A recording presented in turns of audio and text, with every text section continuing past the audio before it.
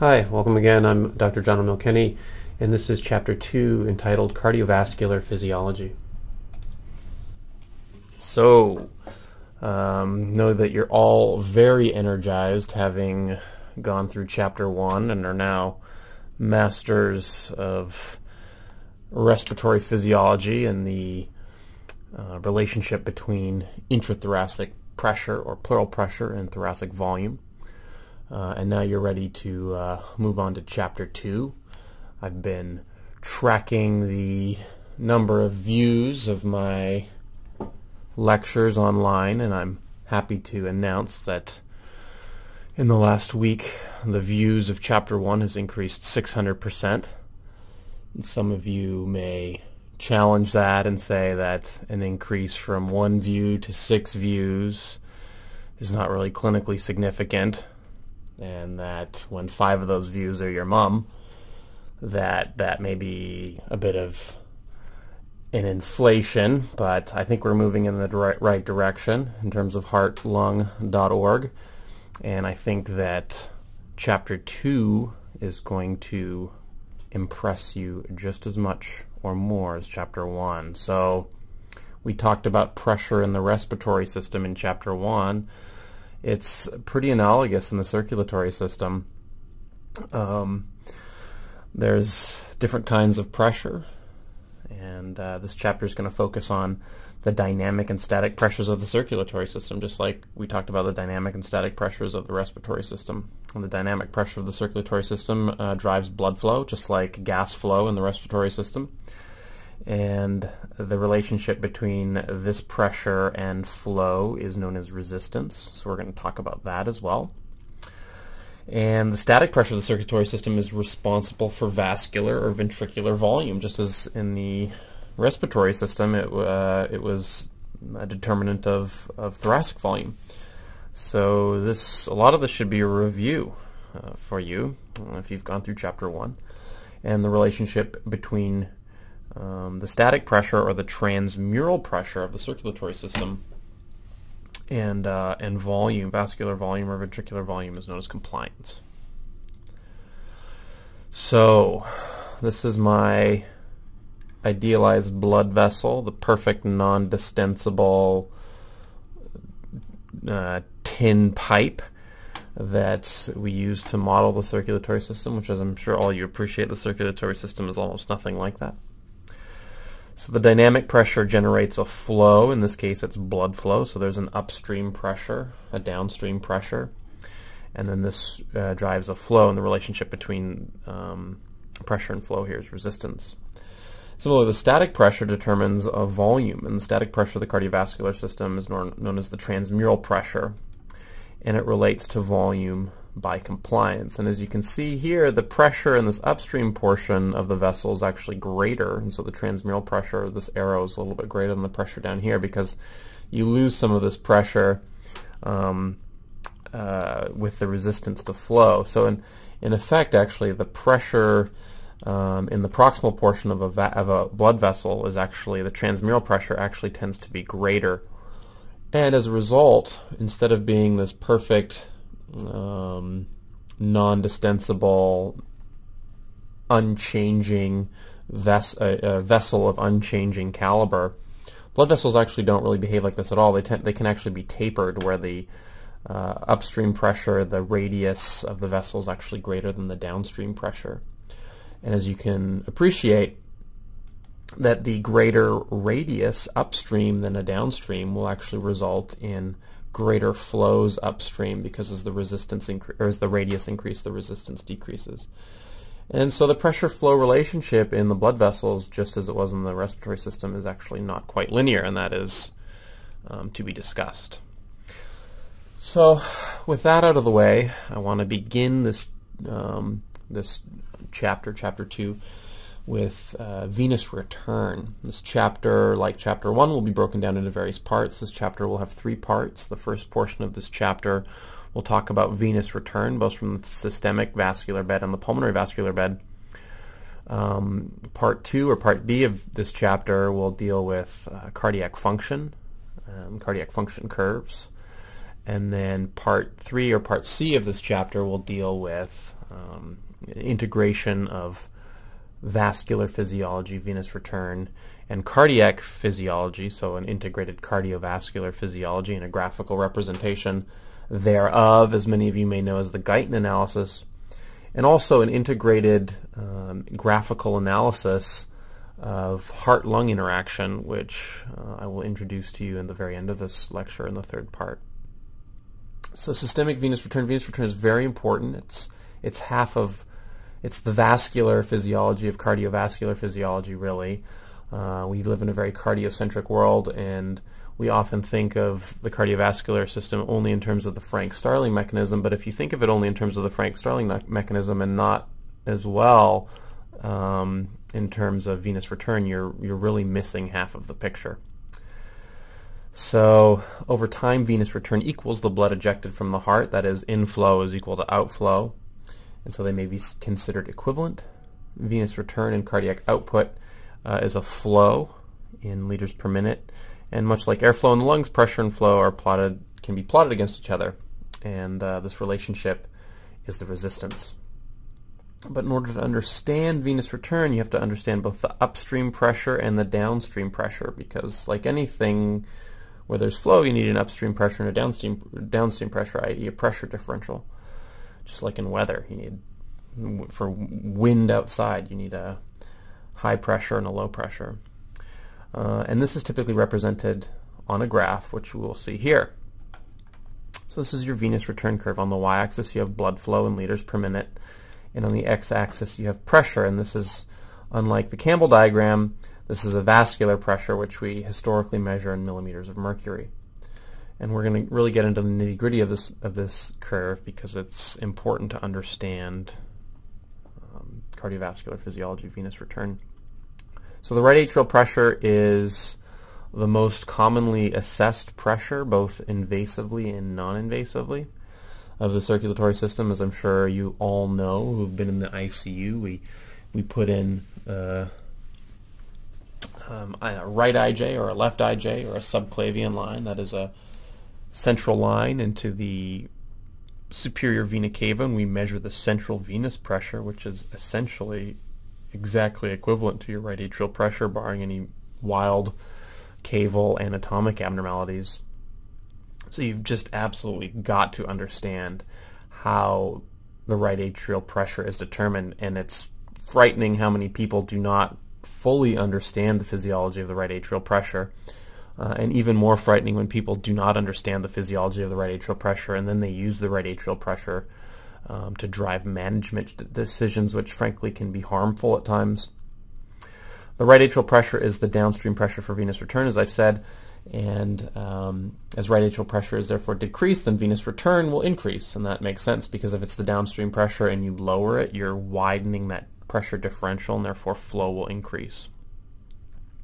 And from this you can generate a slope, a curve, and this curve, which we'll talk about, the venous return curve, here is defined in terms of the upstream pressure, the mean systemic pressure, the downstream pressure, which here is the independent variable, what we're altering, the right atrial pressure, and then the dependent variable on the y-axis is the venous return, and that is your flow or your venous return back to the right heart. So I've mentioned this a little bit already, but it's determined by these three variables. The mean systemic filling pressure, as we'll talk about, is actually this point here on the x-axis. The right atrial pressure is also on the x-axis, and the resistance to venous return will be depicted as changes in slope of this graph. So you can see that venous return will increase if the right atrial pressure decreases. So comparing this right atrial pressure, you get this amount of venous return, to this lower right atrial pressure, you get a greater venous return and therefore greater blood flow to the heart. Venous return will increase with a decrease in resistance to venous return for the same right atrial pressure. So this slope or this curve here is a graphical representation of a decreased resistance to venous return. The mean systemic filling pressure is the same, but the slope of the line has changed. So you can compare these same right atrial pressures here and here, but actually the cardiac output, or rather I should say the venous return flow to the heart, is actually greater for this slope, which is represents a decreased resistance to venous return. So I've been talking about this mean systemic filling pressure. This is the mean systemic filling pressure, and this can be changed as well, and this will shift the curve rightwards and leftwards. So this here represents an increased mean systemic filling pressure, and you can see for the same right atrial pressure you have a greater, comparing this to this, you have a greater venous return here compared to here. Similarly up here. Okay, that's represented by that green arrow. So all this talk about the mean systemic pressure. What is the mean systemic pressure? Well, it was that x-intercept that we just saw, and this is the pressure in the vasculature when the venous return, that is the cardiac output, is 0. So if you remember from that slide, just the previous slide, the x-intercept is the definition of when the y-intercept is 0. So the y-intercept was, or the y-axis is 0, y-axis is blood flow. So when blood flow is 0, if I were to arrest the circulation, make everything stop and let all of the pressures throughout the arteries, arterioles, capillaries, venules, veins, all 4 chambers of the heart, I've arrested circulation, everything comes to an equilibration. And then you measure the right atrial pressure. Well, the right atrial pressure is going to equal this mean systemic filling pressure. And then if I were to restart the heart, jumpstart it, give it a little bit of electrical shock, then the heart starts moving blood from the venous system to the arterial system. These stroke volume, cardiac output starts being transferred to the arterial system. Then right atrial pressure is lowered and venous return increases, but the mean systemic pressure stays just about the same as when the circulation is arrested, and that's because the venous capacitance beds are large, and 70% of your blood at any one time is in the venous capacitance bed. So you kind of have to think of it as like a big swimming pool where there's so much volume and so much compliance there that whether flow is arrested or then flow begins again as the result of cardiac function, the pressure in the venous capacitance beds is essentially the same. And the mean systemic pressure, this abbreviated, unfortunately, PMS, is essentially determined by 2 variables, and it's, again, the compliance equation, and that is compliance equals the change in volume over the change in pressure, so you can rearrange that and you then get essentially the change in pressure equals the change in volume over compliance. But the volume is the stressed volume and the vascular compliance, not just any volume, it's the stressed volume. So the increase in mean systemic pressure that occurs in response to a given change in stress volume is the static pressure and derived from the compliance equation, which is what I just said. It's this rearrangement of this equation. It's the stressed volume over the venous compliance, and this equals this x-intercept, or the upstream pressure to venous return. This is a crucial physiological phenomenon to understand if you want to understand venous return and right atrial pressure. So what's this, stressed versus unstressed volume? I just said that the numerator of the mean systemic filling pressure is determined by the stressed volume. Well, you can think of the stress volume when you're thinking about blowing up a balloon. If you're blowing up a balloon or a beach ball or whatever, you have to add a certain amount of volume with essentially no change in pressure or stretch on the wall of the beach ball or the balloon. And this is your unstressed volume, and so this is your kind of flattened vein. And if you increase volume on the x-axis, pressure on the y-axis, if you increase volume from here to here, you have very little, if any, change in pressure, and that's just sort of filling up the vessel, filling up the balloon. But then you get to a certain volume here, essentially, and pressure then begins to rise. And this is the stressed volume. So now you've started to tense the walls of this vein, and the pressure in the walls is going up, and the pressure in the vessel is going up. And therefore, if you want, so the total volume of this vein is always equal to the stress volume and the unstressed volume, and you can kind of shift this around a little bit. So if you want to increase the stressed volume, you can either increase the total volume in the veins, sort of like giving a fluid bolus, and that would be increasing the total volume here. So you've increased the stress volume, say, from here to here, and the pressure has therefore gone up. Your mean systemic pressure has therefore gone up. Or you can decrease the fraction of the unstressed volume. So follow this this cartoon carefully and keep your eye on this point here, on this volume here. If you're to then change the characteristics of this blood vessel, you've now kept the volume the same, but you've decreased the fraction of the unstressed volume. Now the unstressed volume only lies here to here. So therefore, any additional volume above this changed unstressed volume is now stressed volume. And this will therefore increase your stressed volume and increase your mean systemic pressure. Now, I commonly get this question, well, what's the difference between you'll read these physiology papers and you'll read capacitance and compliance and capacitance, and what really is the difference? Well, capacitance refers to a total volume for a total pressure, or a total pressure for a total volume. And it's that's distinct from compliance, although they're somewhat similar. Compliance is more of a dynamic thing. It's the change in volume for a change in pressure.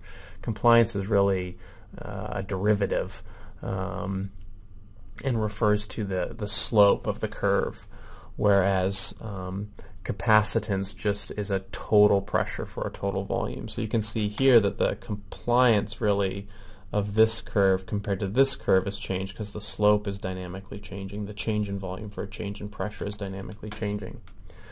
But if you're to consider this blood vessel, well, I've tried to draw it so the slopes at all points are essentially the same. So really the compliance, if you take the derivative of this curve at any point, you essentially get the same value.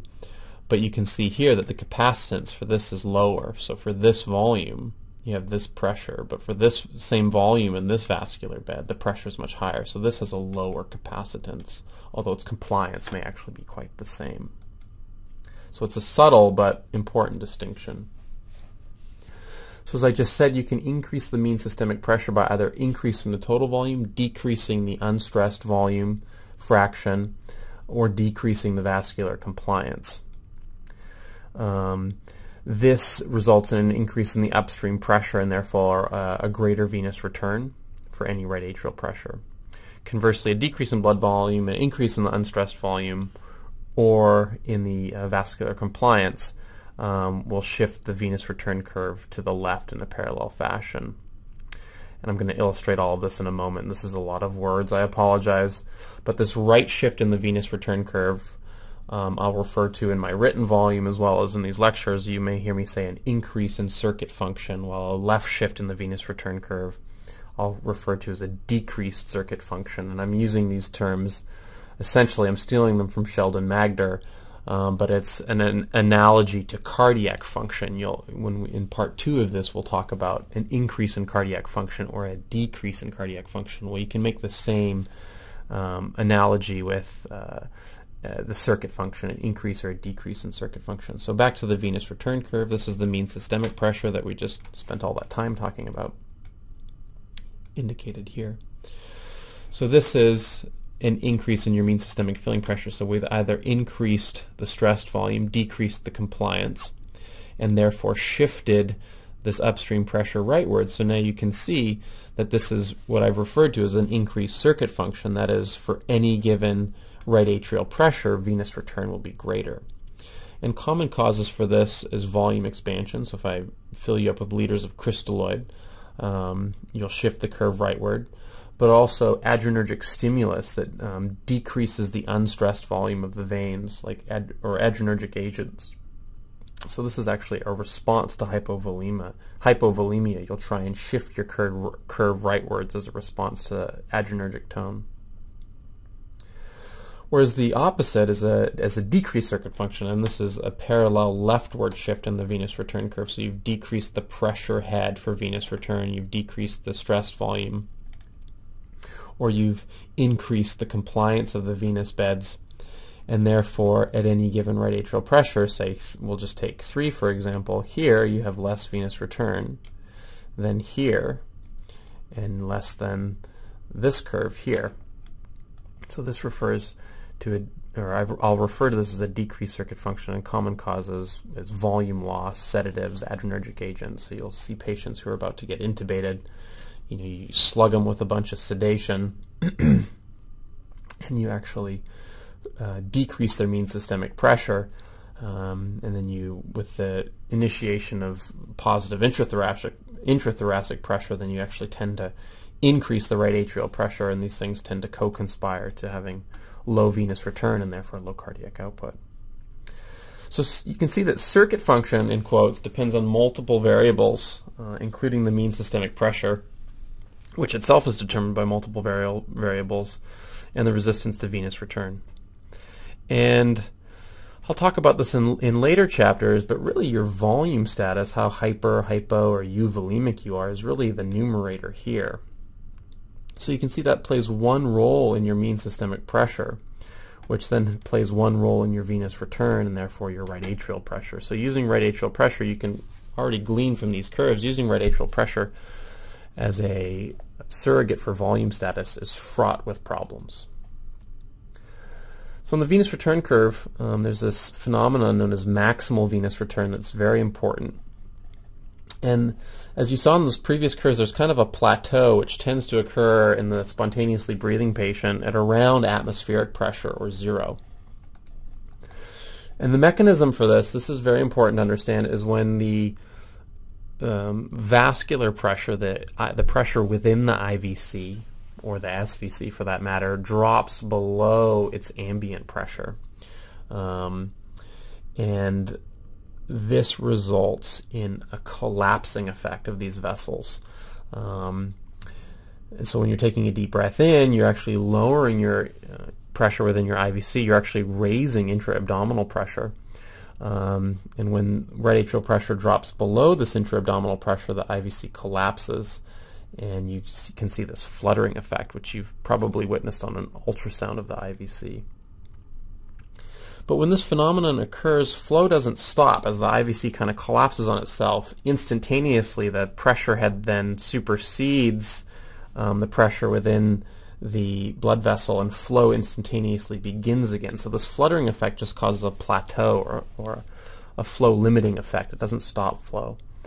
And this collapsing paradigm is known as a Starling resistor, and the phenomenon of maximal flow independent of downstream pressure is known as vascular waterfall, which you may read about in physiology texts.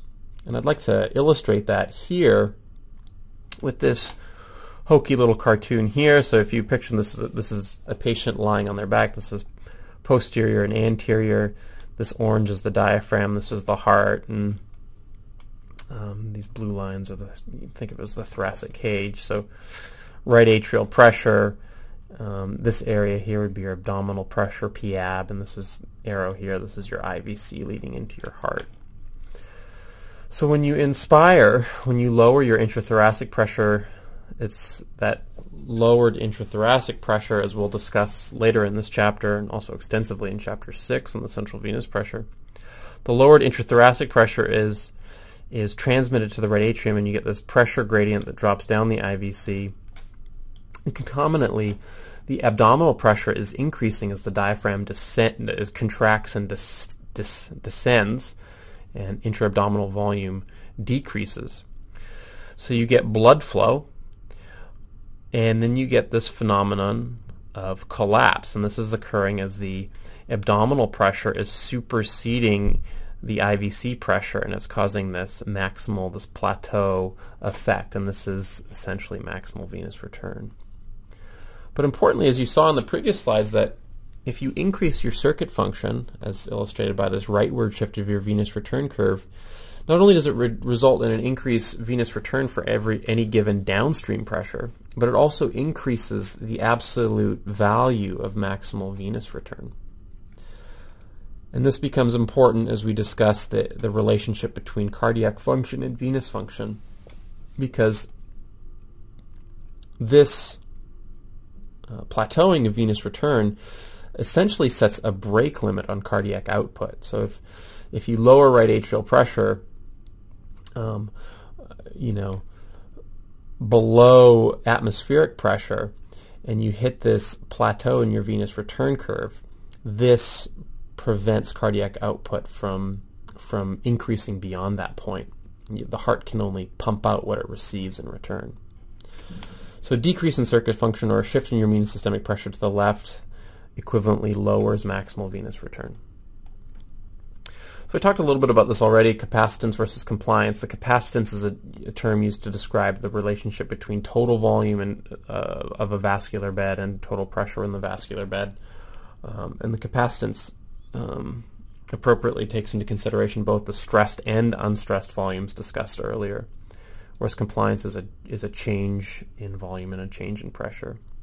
The capacitance of a vascular bed may change as a result of changes in compliance of the vessels, and that would be an intrinsic cause, or the capacitance of a vascular bed can change as a result of an extrinsic cause, and so changes in ambient pressure can actually change the capacitance of your vascular bed, and a decrease in the vascular capacitance tends to improve in your circuit function, that is, shift the venous return curve rightwards.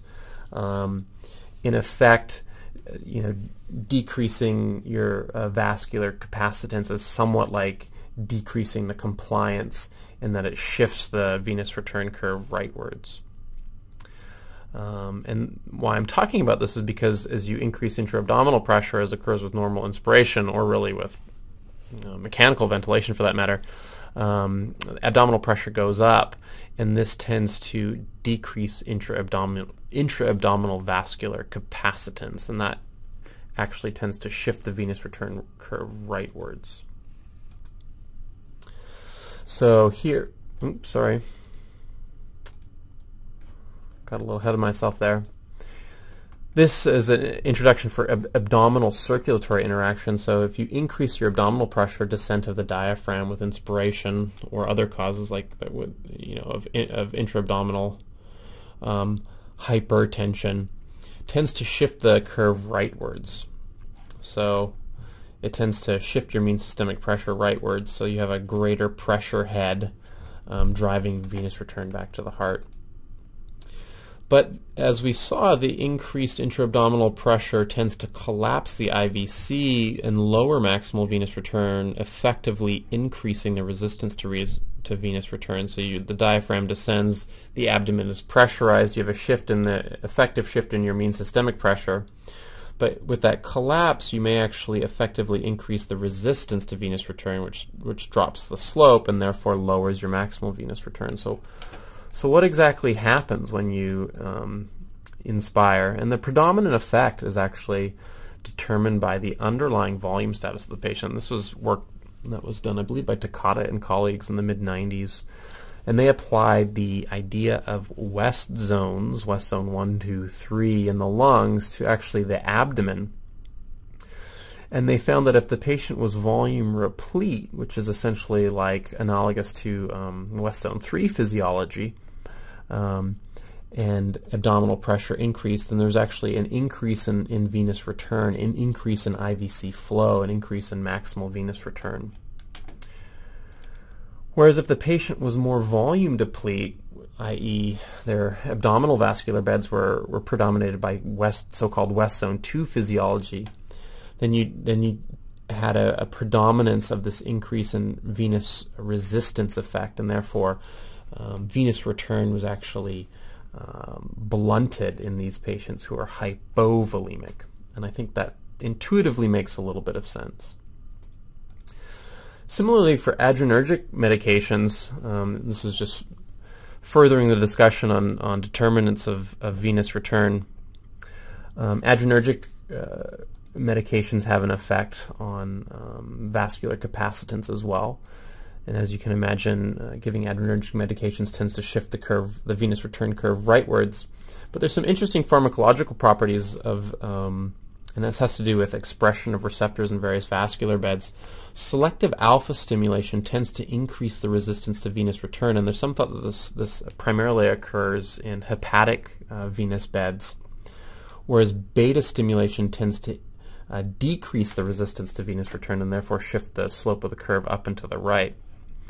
So the body's endogenous adrenergic response, therefore, when you release catechols and they then act on beta and alpha receptors, would tend to facilitate more of this response, where you have an increase in your pressure head, an increase in your mean systemic pressure. You've recruited unstressed volume into stressed volume, but at the same time, stimulation of the beta receptors tends to decrease the resistance to venous return, which would facilitate this curve, whereas solitary alpha adrenergic stimulation, which you may get pharmacologically with, say, neosynephrine, may have more of a detrimental effect on limiting venous return by increasing the resistance, and that's what I've mentioned here. And a lot of this literature is reported on by Sheldon Magder in his studies on venous return in sepsis and septic shock, and how the pharmacology of sepsis and septic shock can be applied to patients who have severe SIRS response. What about volume depletion? So volume depletion, as we've already talked about, shifts the venous return curve leftwards as a drop in mean systemic pressure. But when you volume deplete, you then have an adrenergic response, and this tends to recruit unstressed volume and can compensate somewhat for this volume loss by shifting the curve back rightwards. And I think, again, this is some of Magder's work, where you can, in a 70-kilogram man, just by adrenergic stimulation, you can recruit about 2 liters. It's sort of like an auto bolus, and that's just from your adrenergic response. But, you know, as you may have witnessed as well, in these patients who are living on their adrenergic tone, so to speak, when you then give them sedatives or anti-adrenergic agents, you can completely blunt this effect or reverse this effect, and then these patients just plummet very quickly. So now, just to wrap up this first part, we talked about systemic venous return. I'm now going to turn to the pulmonary venous return, and the physiology is really quite similar. You know, essentially an identical curve can be created, but the x-axis instead of right atrial pressure now is left atrial pressure. And like systemic venous return, the pulmonary venous return curve is shifted to the right when quote-unquote mean systemic pressure increases, and in a manner similar to intra-abdominal pressure, and really actually it's kind of the reverse. This pulmonary venous return physiology was actually known prior to the abdominal venous return, or the systemic venous return physiology that I presented to you in the last slide. This work in pulmonary venous return, I believe it came out of the Hopkins lab, I think in the 70s. I want to say it was Robotham's work in conjunction with Saul Permut, but this return to the left heart was actually known, and then Takata came along, I believe, in the 90s and applied it to systemic venous return in the abdominal bed. So again, here now we have left atrial pressure, pulmonary venous return. This is venous return moving through the pulmonary veins. So an increase in transpulmonary pressure, which, as we saw in Chapter 1, results in an increase in lung volume, in a manner similar to an increase in abdominal pressure, shifts the pulmonary venous return curve rightwards as the pulmonary venous capacitance beds, pulmonary venous capacitance is decreased. But increased transpulmonary pressure tends to collapse the pulmonary veins and lower maximal venous return. So this would tend to be West Zone 2, true West Zone 2 physiology, because we're speaking about the lungs here, West Zone 1, West Zone 2. So that would tend to increase the resistance to pulmonary venous return. And just like in the abdomen, as Takata showed, in the abdomen, The predominant effect is determined by the underlying volume status of the patient. So if the patient is volume replete or hypervolemic, pulmonary venous pressure is much higher. This is West Zone 3 physiology. The pulmonary venous pressure is much higher than the transpulmonary pressure. So increasing lung volume tends to decrease the capacitance of these beds and sort of squeeze blood into the pulmonary veins and therefore into the left atrium. But if the patient is volume deplete and pulmonary venous pressure, the pressure in the pulmonary veins is much lower than the transpulmonary pressure, which again, the transpulmonary pressure is your alveolar pressure less your pleural pressure, which is what determines volume, increase in volume of the lungs. Then the increase in lung volume or the increase in transpulmonary pressure tends to impair venous return, and you have more of this increased resistance effect seen here. So here's my really cool cartoon that I spent a very long time making, and this is the last slide of part 1 of venous return of chapter 2, part A of chapter 2, however I'm going to label it. So this is West Zone 1 physiology, this is West Zone 2. West Zone 1, essentially the alveolar pressure supersedes pulmonary arterial, capillary, and pulmonary venous pressure, whereas in West Zone 2, the alveolar pressure supersedes pulmonary venous pressure. And in West Zone 3, pulmonary arterial pressure, pulmonary capillary pressure, and pulmonary venous pressure is all greater than the alveolar pressure or the transpulmonary pressure. So what happens here is with an increase in your transpulmonary pressure or lung volume, watch these little resistors here and watch these arrows which represent blood flow here. The increase in lung volume tends to compress these vessels and therefore impair venous return, and you tend to get this increased resistance effect, a lowering of your maximal pulmonary venous return curve from Zone 1 and Zone 2 physiology. But with an increase in transpulmonary pressure from Zone 3 physiology, so keep your eye on this arrow down here. If you increase transpulmonary pressure on this guy, you actually kind of squeeze this pulmonary vein and you squeeze blood out through the pulmonary vein, and you tend to get this pulmonary venous return curve, and so you actually augment pulmonary venous return in patients with West Zone 3 physiology as you increase transpulmonary pressure or lung volume. So that's it for part A. I hope that you understand everything about venous return now, and that it's determined by the pressure head, which is your mean systemic pressure, and the pressure sink, which is your right atrial pressure or your left atrial pressure, depending on which circuit you're talking about. And it's also determined by the resistance to venous return, which affects the slope of the curve. And now that you understand venous return physiology, we are ready to move forward to cardiac physiology coming up.